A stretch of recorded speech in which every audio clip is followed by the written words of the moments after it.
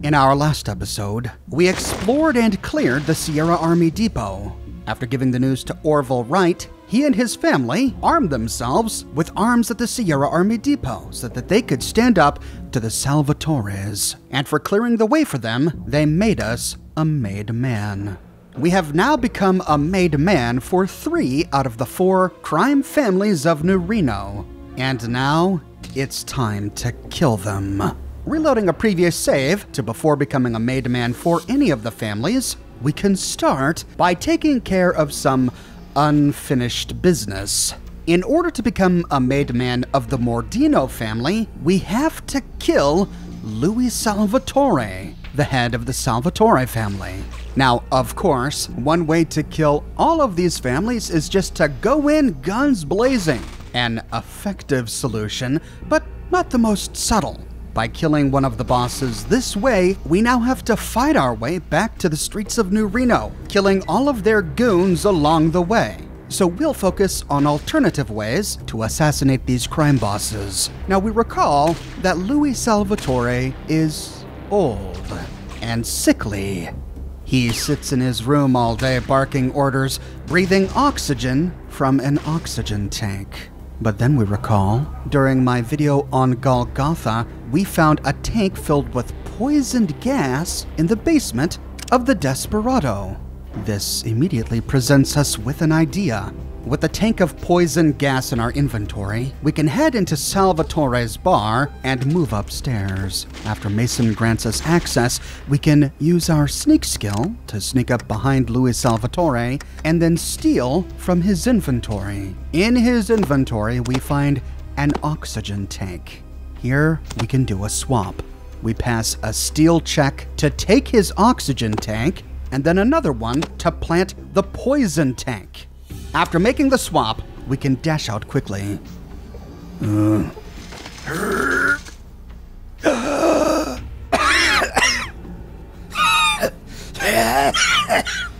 No, I hurt. Help. Please have mercy.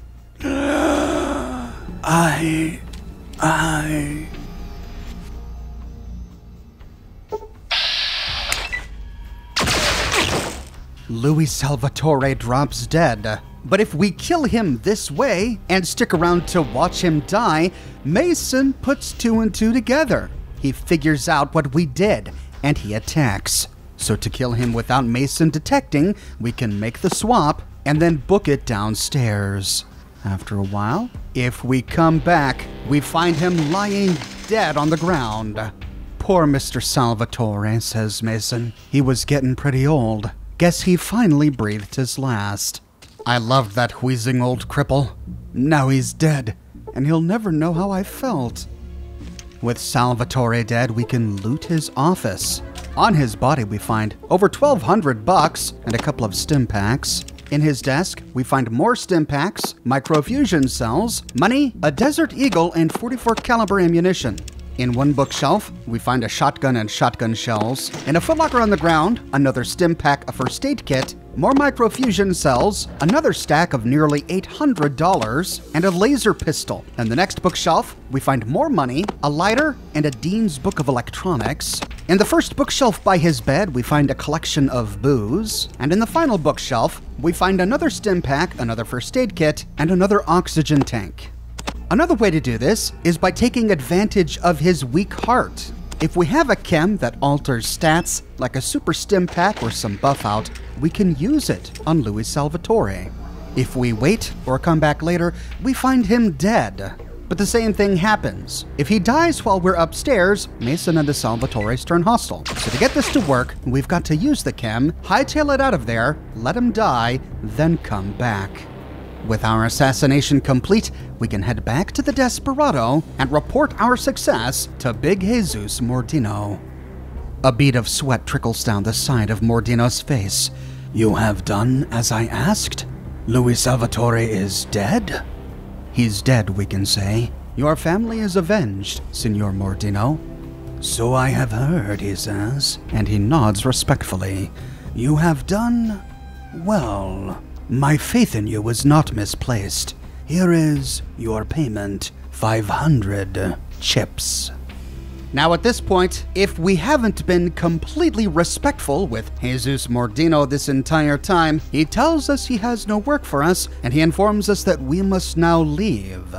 But if we have a charisma of 6 or greater, and we were respectful with him at every opportunity, in addition to the 500 chips, he gives us some armor and a weapon. He nods. Your success pleases me. I would welcome you into the family Mordino. And he clasps our shoulders. Will you join our family? Your strength shall be our strength. It would please me to become a member of family Mordino, we can say.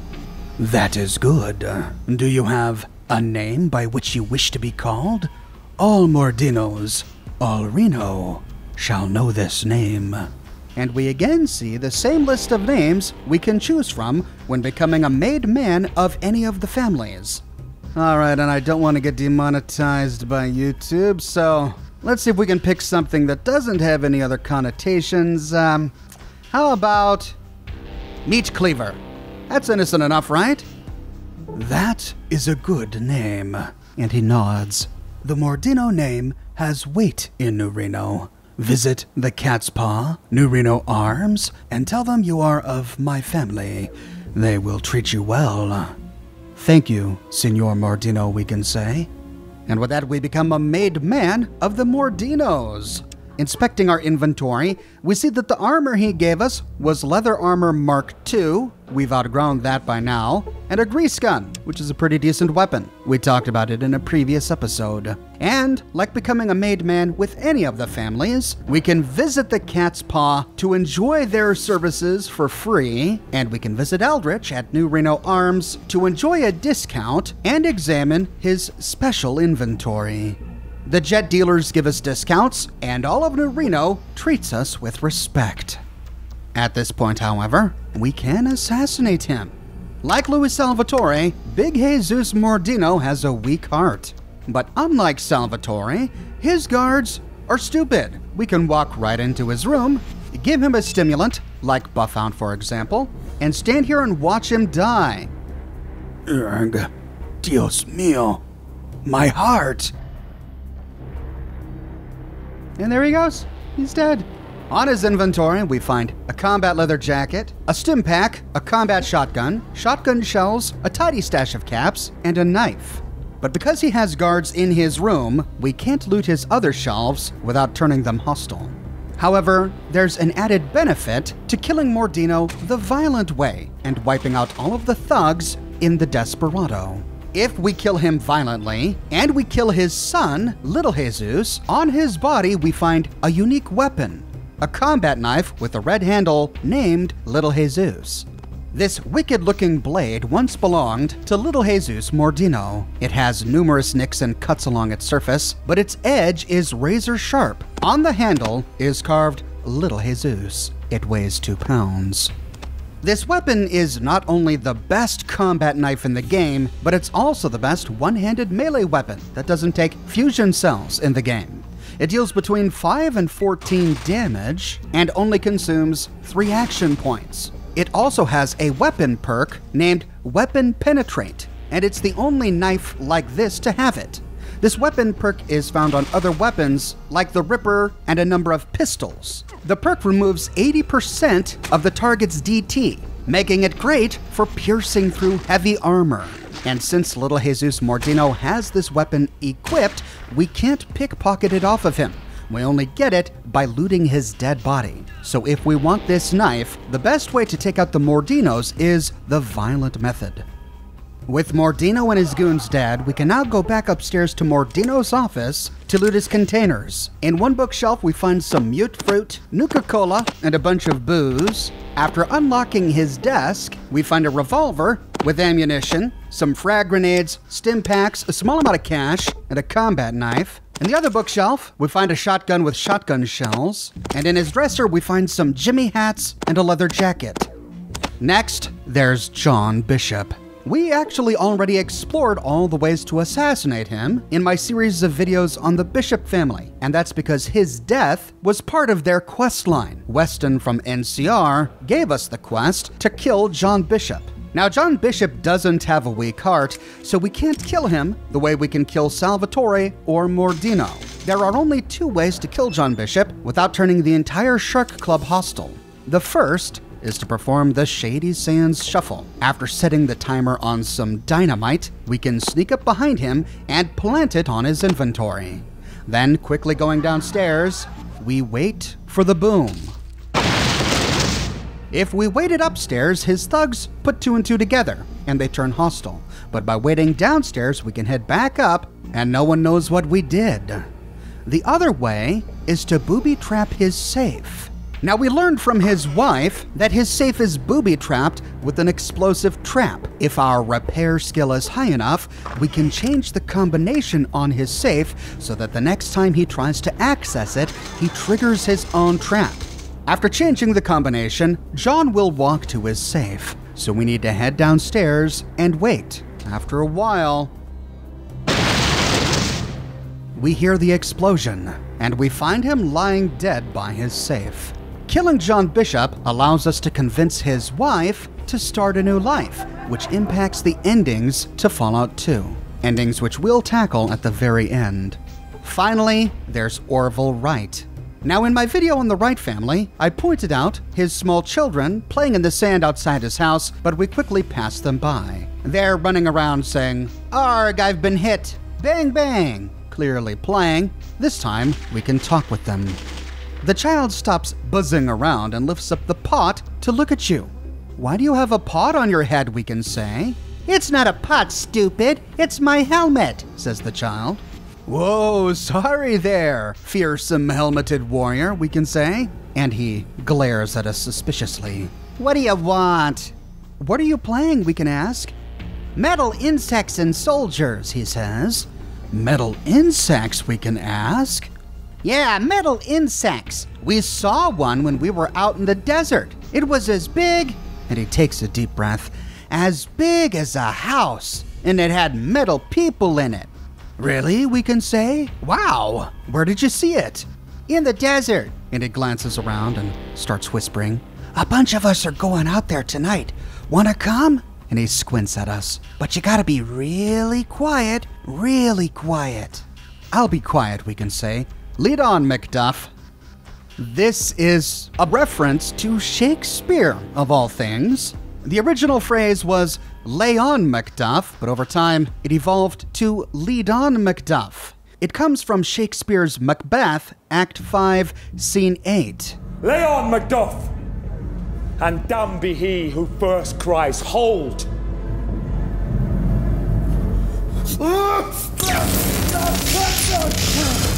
This misquotation has been a part of English lexicon for a long time. It even appeared in H. Rider Haggard's 1885 King Solomon's Mines. At any rate, if we tell him to lead on, we wait until it gets dark, then we follow the kids into the desert, and we arrive to watch the arms exchange going on between the Salvatores and this enclave.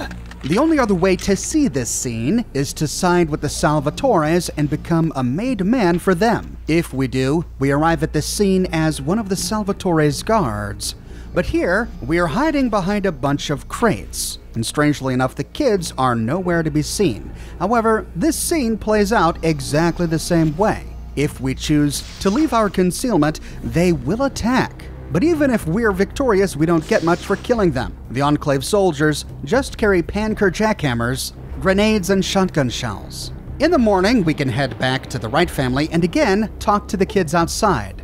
If we have a lower level pistol in our inventory, like a 10mm pistol, this time when we ask him what game they're playing, the child says, "Can I play with your gun?" Now we find a number of options to tell him no, including, "You'll shoot your eye out," a reference to A Christmas Story. "You'll shoot your eye out?" My mother must have gotten to Miss Shields. There could be no other explanation. "You'll shoot your eye out! You'll shoot your eye out!" Or we can say, Why, sure you can, you little pothead. Here you go. And we give him an unloaded pistol. We take the crappiest gun from our pack and give it to the kid. He smiles and holds it up, admiring it. My gun! Cool! I know where I can get some ammo for it, too. At this point, we can walk away and hope for the best, or we can set a devious plan in motion. Lock and load, kid, we can say. Say, why don't you go show your gun to your daddy? Be sure to wave it around a lot and pull that little switch beneath the gun there. Okay, says the child, and he runs off.